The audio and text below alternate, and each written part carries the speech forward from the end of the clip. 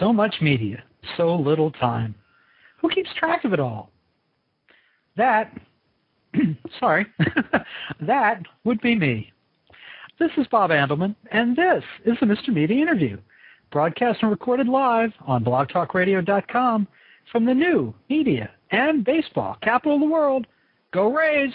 St. Petersburg, Florida. I well remember my first encounter with wireless internet service outside of my home. It was the Cellular Telecommunications and Internet Association's Wireless 2002 show in Orlando, and I was sent to cover it for Technology Meetings magazine. Boingo Wireless had approached the CTIA just 2 weeks earlier about making Wi-Fi available at the gigantic convention at the Orange County Convention Center, and I was there to test it out. Wi-Fi changed my life, and the magazines too. My cover story on that event was the last issue in the magazine's short history.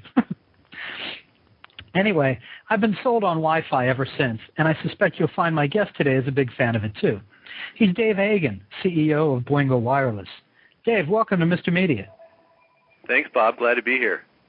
Delighted to have you. I actually had to go and look that up because it was so long ago. But I remember, yeah. No, I mean 2002 Wi-Fi was kind of a radical thing back then.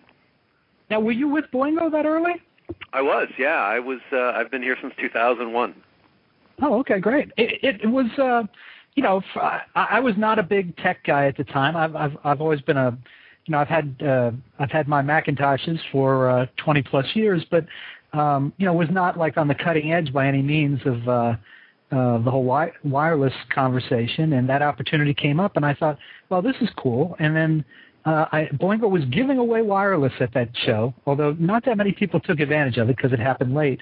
What was the state of the industry at that point? I mean, we're talking 6 years ago, and why was it a big deal then? Well, the wireless internet, has really been a concept. Back then it was just a concept, and people wanted the power of being untethered, by line or cable, with their laptop. But there weren't really many solutions on the market, and so then Wi-Fi came along, and back then we called it 802.11b, if you recall. In fact, Wi-Fi was kind of a marketing handle that some folks had put on it, but we weren't even sure if that was going to become the way it was identified. That's this was now back 2001, prior to that show. So but as Wi-Fi developed, it became the simple way for people to network multiple computers together at home. So that was the first consumer demand driver was I've got two computers, and in the U.S. I think the average household with a computer has 2.4 computers. So thus the need to connect them together to access the broadband circuit into the home. And so Wi-Fi was just a fantastic solution to do that. Super high speed, very easy to install. IEEE standard, so if you bought Wi-Fi gear, it would talk to one another. So no compatibility issues. And so from that that simple beginning, networking home computers, it really became an opportunity for it to be used in commercial applications. And so really the first locations out in what we would call public space or commercial locations, commercial venues. A couple airports ended up putting in Wi-Fi. Starbucks was an early brand that had Wi-Fi, and this is again dating kind of back to 2001, 2002 time period. So then people started understanding what it was all about, but the technology and the equipment had to catch up with the demand, and so back then laptops didn't come embedded with a Wi-Fi chip. You had to buy a separate card. I remember when we launched the company in 2001, the cards were north of $100. And obviously now it's pretty hard to buy a laptop that doesn't have Wi-Fi embedded.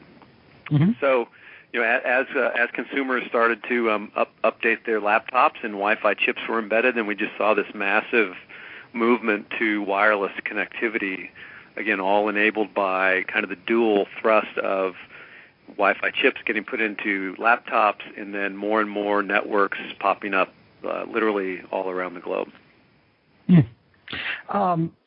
Did you guys think in 2002 it would happen so quickly? You mean to get where it is today? Yeah, I mean it's now. It's interesting. There came a point where we went from wow, gee whiz, that's cool. I hope one day I have access to it.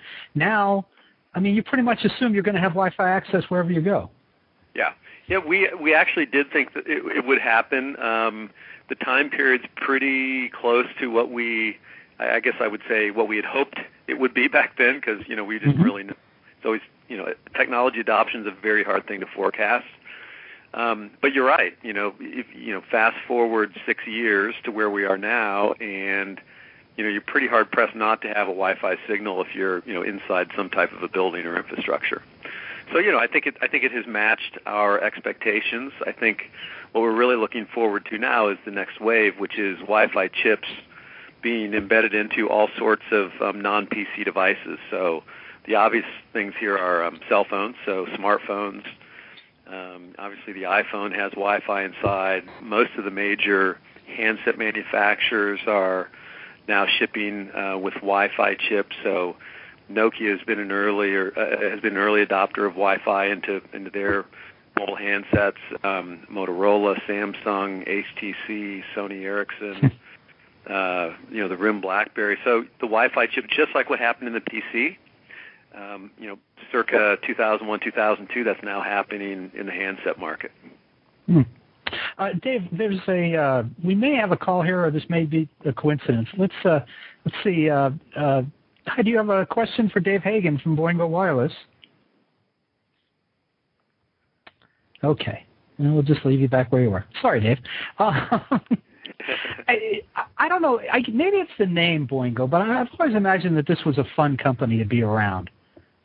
Hopefully it was and still is. So we take pride in innovation and being a leader in the space, and having this idea of what we call network aggregation, which means partnering with anyone and everyone who is deploying a Wi-Fi network on a global basis. And we have 150 of those operator relationships around the world, and so that a Boingo user, a Boingo account, can literally move from location to location, and hence the sort of the springiness of the name, boing, boing, boing. That was that was where the original idea came from for the name.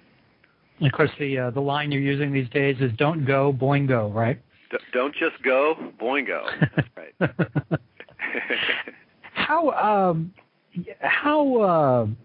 What's the growth level of the company these days? I mean, is the world saturated with this already, or do you still have a long way to go? Well, on the network side, as you mentioned earlier, most places you go to, there's now Wi-Fi, inside the building. So from a network growth perspective, I think we're probably maybe 80% along the way. So, most places have it, whether it's an airport or a hotel or, a coffee house, convention center, those types of places where typically people want to get connected. But on the network side, I think we're getting to relative maturity, if you will. But on the demand side, on the device side, we're just starting. If you look at the numbers in comparing non-PC devices with PCs, so more specifically laptops, there are about 200 million laptops in the world, probably a little bit more than that. But in the handset world, there are over 2 billion handsets in the world. Wow. So, a much larger market opportunity, and those handsets get replaced about 50% each year. So there's over 1 billion new handsets sold each year, and that number keeps rising. Mm-hmm. An increasing number of those have Wi-Fi chips. So I just think of it as the second wave on the demand side. So we've got a great business at Boingo.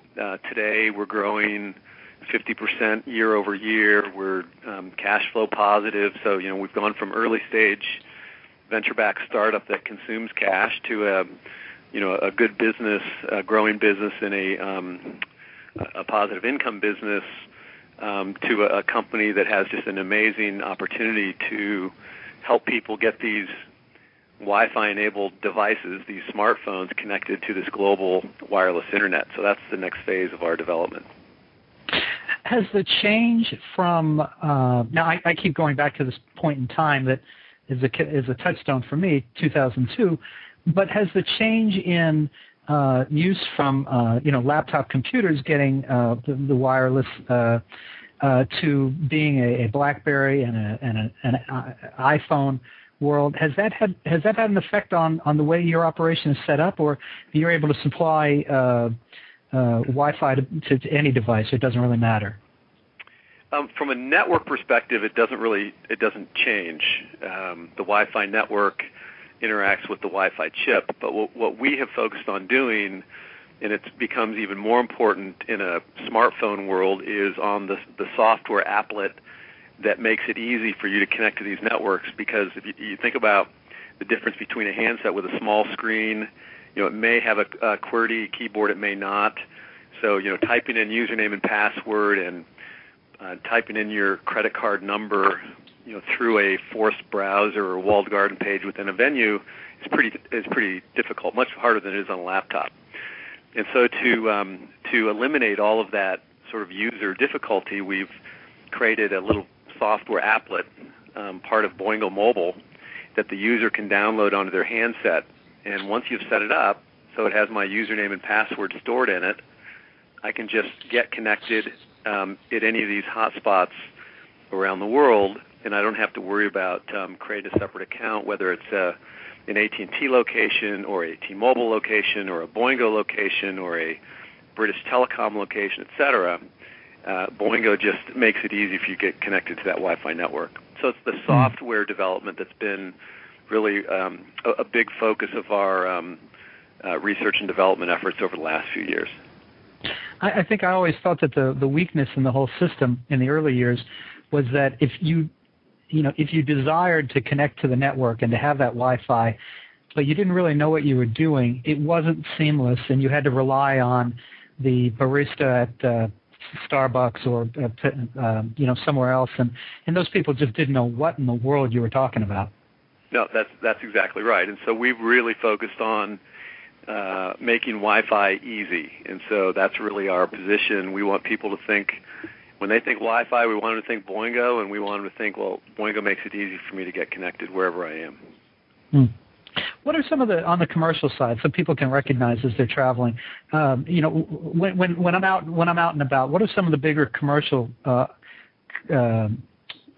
destinations that you have relationships with, or that your partners have relationship with? So if I'm out and about, where am I going to run into Boingo service? If you're just out and about town, the two sort of iconic brands would be at Starbucks and McDonald's. Mm-hmm. So those all have Wi-Fi now, or the vast majority have Wi-Fi, and Boingo, your Boingo account works in those locations. If you're traveling by air, you can use your Boingo account in literally 85% of the airports on a global basis. So the airports are very well covered. On the hotel side, the same thing. Most hotels that you would go into, you'd be able to use your Boingo account. So go ahead. It's pretty much everywhere you go, whether you're a commuter, just where you stay within your city. There are lots of places around town to get connected. Barnes and Noble bookstores, Coffee Bean and Tea Leaf, down from the larger brands that we mentioned earlier. There are just lots of opportunities where you can just get connected around your community. And if you're a traveler, we specialize in that, and we've really got the travel ribbon, as we call it, covered. Dave, am I wrong in surmising that when Boingo replaced T-Mobile in Starbucks, that was a pretty big deal in the company? Yeah, we didn't actually replace T-Mobile. AT&T did. No? So so AT&T won that business, but Boingo account works on the AT&T network. Oh, I see. Yeah. But still a big deal for you guys. Very big deal.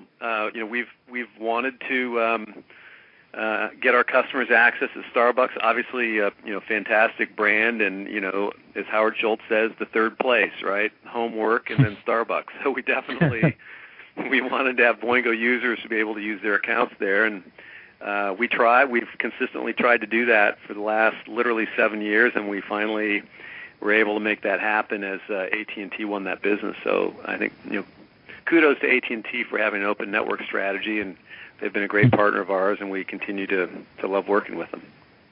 Let me say, if you're listening and you've got a question for Dave Hagan, CEO of Boingo Wireless, give us a call, 646-595-3135. There's a big difference in the way Starbucks and McDonald's treat wireless. I mean, if I go into Starbucks, I've got to have an account. I've got to be paying for my wireless. If I go to McDonald's, it's free. How do you weigh those two? I mean, how do they affect your business? I actually think it depends. Most of the McDonald's are pay networks. I think there are a few where maybe with a purchase you get free access, but for the most part it's pay. Different setups. Where in Starbucks, there are ways you can get free if you buy their loyalty card, Starbucks card, then you can get some access on a daily basis. So, and you see the different business models in Wi-Fi developing. The carriers like to bundle it with another service. So, AT&T bundles it with their home DSL service as an example. I think you'll see the cable companies starting to come into Wi-Fi. Cablevision is deploying Wi-Fi networks, Wi-Fi access points on Long Island. And so, I think you'll see all sorts of different business models end up being developed, whether it's a bundling strategy, a standalone strategy like Boingo.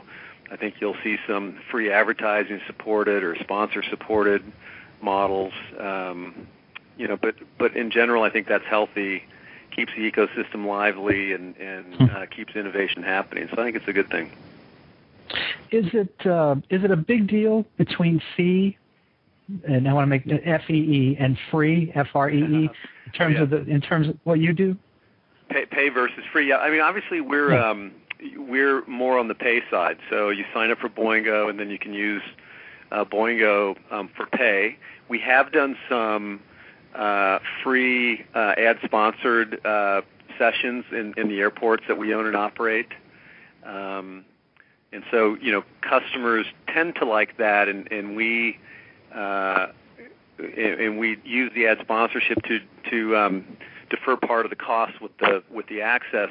The challenge is in those models is making it economic so that it actually is a sustainable business. And I think if you've been out and used some free networks, you may have experienced sort of the reaction, well, this is free, but it's not very good. And I like the free part, but I don't like the poor quality, or it's slow, or if there's an advertisement on the front end, it doesn't load very quickly, and sort of bad user experience. And so what we've really focused on is we need to have a great user experience, and then that needs to be an economic model so that we can continue to invest in the infrastructure to continue to make that a great experience. And I think you'll see there's some fallout for the really small operators who have been trying to make free networks work, because they start out without a lot of bandwidth.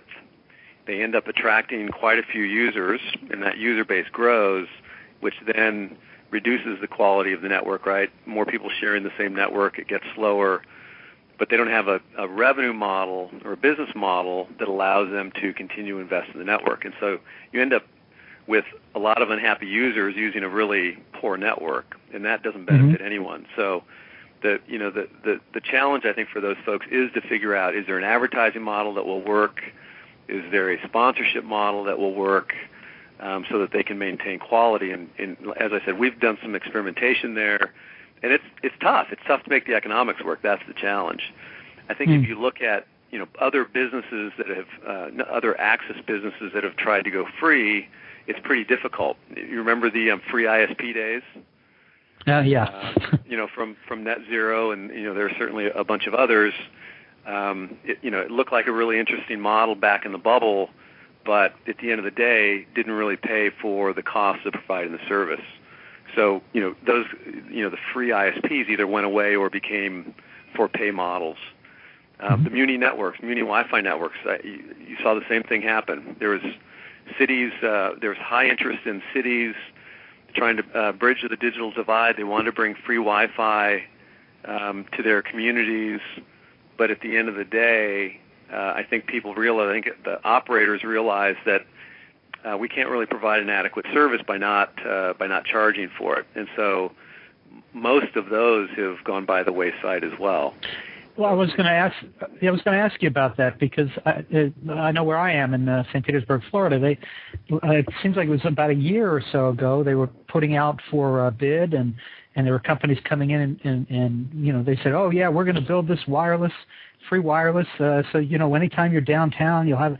And then it all seemed to have gone away. And I think the biggest example may have been Philadelphia. Wasn't Philadelphia going to enact a big system, a big free Wi-Fi system, and then it just kind of crumbled suddenly? It just wasn't going to happen. Yeah, and they're not alone. It was Philly. I think Anaheim was a leader. San Francisco with a Google Earthlink partnership made a lot of headlines probably now 3 years ago. Right. Yeah, the networks either didn't get built or they got built and then were pretty quickly shut down when the operators realized there's not a business model here. So that's the challenge. Everybody loves free, but someone's got to pay for it. Someone has to subsidize it. So the question is, what's the business model that works? I guess when Google backed away from establishing free Wi-Fi networks around the country, that should have been the tip off to everyone else that it was not going to work. Right. No, I think you're right. Dave, I've got a question from the speaking of free, the free web chat that accompanies Mr. Media Interviews. One of our listeners wants to know, as a user, he says, I'm still frustrated going from place to place. How about some more interoperability? Well, that's I assume the caller is not a Boingo user, but that's exactly what we do. So Boingo has what we call roaming relationships, but interoperability is a part of that. And so your Boingo account will allow you to access Wayport, IBON, AT&T, T-Mobile, in their airports, Surf and Sip, 150 different operators, literally around the world. So, that's our role in the ecosystem, and so I would encourage you to give it a try. That's been a big change too in the industry, hasn't it been? That the Wi-Fi carriers, such as Boingo and others, they're operating more hand in hand, hand in glove, if you will, as the cell phone companies had to learn to do years ago, because all of your customers were unhappy that they'd go from place to place and they'd have to start over again or have multiple accounts. Yeah, that was really Boingo's reason for being. Sky Dayton, our founder, that was his vision for the company is you're going to have this unlicensed spectrum, this Wi-Fi network capability, just growing all around the world. And the challenge is that these are individual networks run by individual operators, and so the real consumer value comes from making it easy for me to move from one network to another. And so that's what we're all about at Boingo. That's what we do. And you're right. The analogy to the cell phone business is a good one. When 20, 25 years ago, in fact, I think the anniversary of the first cellular call is now just about 25 years ago. There was a party a couple of weeks ago honoring that event. But in the early days of cellular, you could use your cellular phone or car phone back then only in your community. And if you went outside of your community, then it probably wouldn't work. And then, of course, the cellular carriers put together roaming agreements. So then the challenge was, well, technology works, right? I can now drive outside of my city or travel outside of my city, and my phone will work. But then the problem was the commercial one, which is the roaming rates are so high. Mm-hmm. And then I think it was AT&T with the one-rate plan probably 10, 15 years ago that really simplified pricing, and that's when the cell phone usage just took off. So, in any networking business, right, the power of the network is based on the number of different users that can get onto that network and, the network effect. And that's happened in cellular, it's happened in Wi-Fi, And it's really what Boingo's role in the ecosystem, the Wi-Fi ecosystem, is all about. Being able to use one account, one credit card account, one username, password, anywhere you go in the Wi-Fi ecosystem. Yeah, I mean, that's really made the difference in terms of travelers and making it easier to use these services. One of our guests again in the web chat asked a question that I was wondering about. What about WiMAX? And is that technology? Is it going to happen? Is it going to be useful?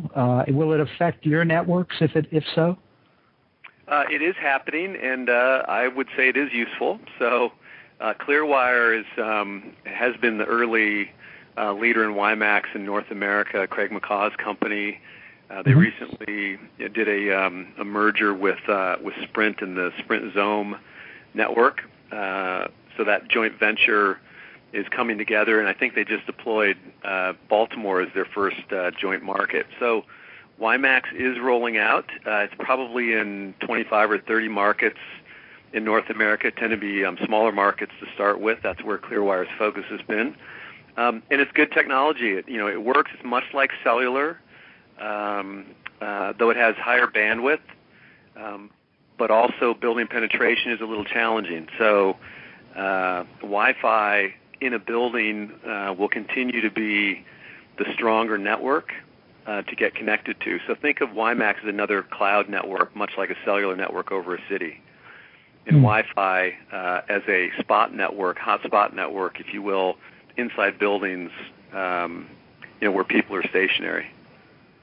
Any concerns that all this, I don't want to sound like a kook here or anything, but all this Wi-Fi flowing through the air, the WiMAX, et cetera, that, on top of all the cellular and the radio waves from, the 20th century, that, any of this is dangerous to people, as we keep adding to what's going through the air? Well, I'm clearly not the right person to ask. I'm not, I'm not a doctor and not a scientist, but certainly there have been lots of studies on it, and I don't think there's been anything that has been definitive that has pointed out that based on the low power that all these networks run on and these devices run on, that there's any human health risk. But again, I'm probably not the right person to answer that. No problem. I just thought I'd throw that out since we're chatting. Well, just a couple more minutes, Dave, if you will.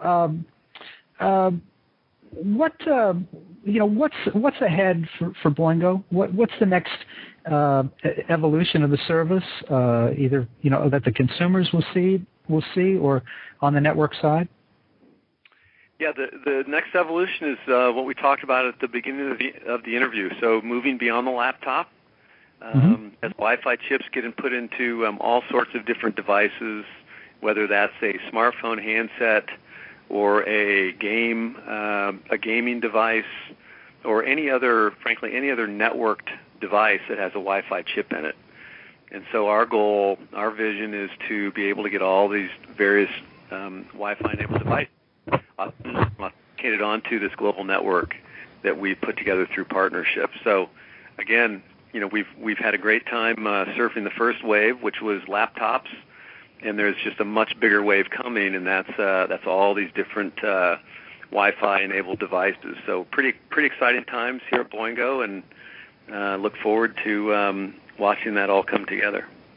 I'm thinking it would be silly of me not to ask you a financial question or two before you go, seeing as how we're doing this on a day when, again, the market was down. I don't know, last time I looked, 400, 500 points. What's 400 or 500 points among friends? But how well positioned is Boingo for all the upheaval? And is Wi-Fi one of those places in terms of internet service where it's still growing so much that no matter what's going on out there, that maybe you're well positioned no matter what? Yeah, and I'll answer it sort of in two parts. One, just the general health of the company. We're growing very rapidly. We're cash flow positive, so we're generating cash flow instead of consuming cash, and we've got a very strong balance sheet with cash in the bank and no debt. So, in terms of earlier stage companies where with the private equity markets and the venture capitalists really tightening down on investments, Boingo doesn't need any additional money to continue to thrive and survive. So, from a state of the business, we're in great shape. And the second part of that is back to devices. And what's interesting is Wi-Fi chips are getting embedded into smartphones and other devices. So they're coming to market. That goes beyond the economic turmoil that we're in. And so, think of it this way: if global handset sales drop by 20% over the next year because of tough economic times, so people hold on to their existing cell phone a little bit longer, there is still a huge number, right? It's over 1 billion new handsets that'll be sold, even with a decline, and we're going to ride that wave. So, to a certain degree, the growth opportunity with dual mode handsets is such that it's not really driven by the economy. So from that perspective, we're in good shape. Certainly, if business travelers slow down, our laptop business could slow down a little bit as well. But we're again well positioned and generating cash flow, so we're prepared to weather the storm if we need to. Very good. Well, folks, check out Boingo Wireless's services when you're on the road. You may be doing it and you don't even know it. You can also visit the company's website at www.boingo, Boingo. I always feel like I'm going to have to sing a song when I say that. Boingo.com. And Dave Hagan, thanks so much for joining us on Mr. Media today. Thank you, Bob. Appreciate it. All right. Take care. Good luck. Okay. You too. All right. Folks, for dozens more celebrity and media newsmaker interviews, surf over to our main website, www.mrmedia.com. That's where you can listen to my previous conversations with people like Billy Bob Thornton, Cheryl Hines, Jeff Garland, Robert Schimmel, Bruce Davison, and even, yes, Kirk Douglas, among many, many others.